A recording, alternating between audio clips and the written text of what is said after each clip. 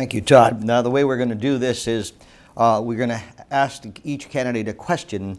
They'll have 2 minutes to respond. The opponent will have a minute to respond, to rebut, and then we'll go back to the person and they'll have 15 seconds to respond to that. As I mentioned to you before, Tarah will be receiving the first question. And the first question is this, Tarah. What can we do to encourage local economic growth? Okay. There is a lot that we can do to spur economic growth here in the Hazleton area. And when you look around, you can see that there is such a need for jobs. We need jobs now in the Hazleton area. And we don't just need the low-paying jobs that have come in. What we need is good, family-sustaining jobs. The people here are suffering. When I go around and I knock on doors, people are home. Middle-aged people that should be out in the workforce are home in the middle of the day. Seniors are trying to get back to work in order to pay bills. What we need to do in Pennsylvania, and part of my plan, is going to be to stimulate the economy by providing business incentives to small business owners. We need to get small businesses back on their feet because they used to be the heart of America and they should be the heart of Pennsylvania too. We have one of the highest corporate taxes here in Pennsylvania, and we need to reduce that in order to bring corporations to Pennsylvania, bringing jobs and bringing growth. Those are good jobs that we need here right at home. And I'm going to fight for that. And the only job that we're going to basically need, I mean, with Mr. Representative Eachus, when he talks about jobs, you have to look at the fact that in 15 years, over his record, we have lost 290,000 jobs in Pennsylvania, and that is so troubling. We have one of the highest unemployment rates here in the Hazleton area, over 15% in Hazleton, and we are above the national average, above the northeastern Pennsylvania average as well. So we have to look at my opponent's record on jobs, and we have to start bringing jobs into the area, bringing jobs into the state. Thank you. Okay, now Todd will have 1 minute to respond to that. Todd? Well, let's be clear about the national economic crisis we're in. It's been challenging. I don't think that my record would indicate that I've somehow lost 290,000 jobs. I think that's an overprojection, but I've done real things as it relates to our own Hazleton hospital system. I got a debt relief from the Department of Public Welfare, over $1 million for that hospital system. That allowed them to increase their emergency room size and grow jobs. They're now going to be a trauma center, a level 3 trauma center. The bill's on the governor's desk that I helped Jim Edwards and our hospital save those jobs. We need to maintain the manufacturing base in this community, save the jobs we've got for the guys who are out there and the women out there working every day. We've got to create a better business climate and a better tax climate.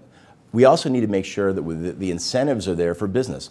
For example, we have a job credit program for hiring. Many employers that I visited with this year, and there have been dozens that I've gone out to, have utilized that tax credit to incent additional hiring of Pennsylvania workers here in this community. Thank you, Todd. You got 15 seconds, Tarah, to respond to that.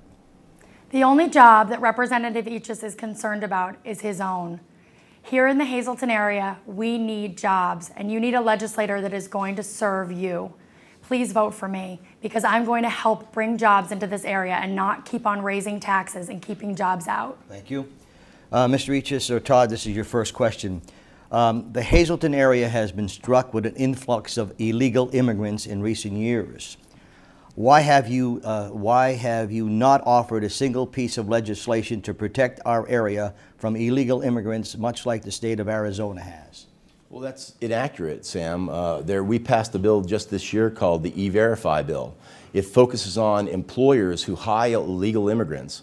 In the sector where the most egregious action is, which is the construction sector, we put together a national database that allows for manufacturers to enter in the data about their employers and their employees. So when an employer hires somebody, they have to have a Social Security card, they have to have the information required by the federal government. That E-Verify system is a national database. Our employers in Pennsylvania need to make sure that they're hiring legal workers. If they're not hiring legal workers, they're putting legal people, our citizens, out of work. The E-Verify bill focuses clearly from the state's perspective on compliance from the employer. It also has sanctions against the employer. If in the event you do not comply and you hire an illegal, there are serious consequences in the business model that relate to this. So to say that there's nothing been done in Pennsylvania, obviously we don't do border control from the State House. We don't do immigration policy from there, but we can hold employers responsible who hire illegal immigrants. I voted for that. I advanced it on the House floor with my colleagues, and it was passed in a bipartisan way on the House floor. Okay, now Tarah, you have 1 minute to respond to that. The fact of the matter is that there was Arizona-style legislation on the floor of the House, and Mr. Eachus failed to fight for that legislation. We are ground zero here in the Hazleton area for illegal immigration, and the effects of that are hurting our city daily. And you can look around and see the fact that in our communities, we are suffering from an influx of illegal immigrants, and the statistics show that. What we have to do is we need a representative that is going to represent our area and represent the fact that the federal government is not doing their job, and we need the state to step in and deal with the illegal immigration problem.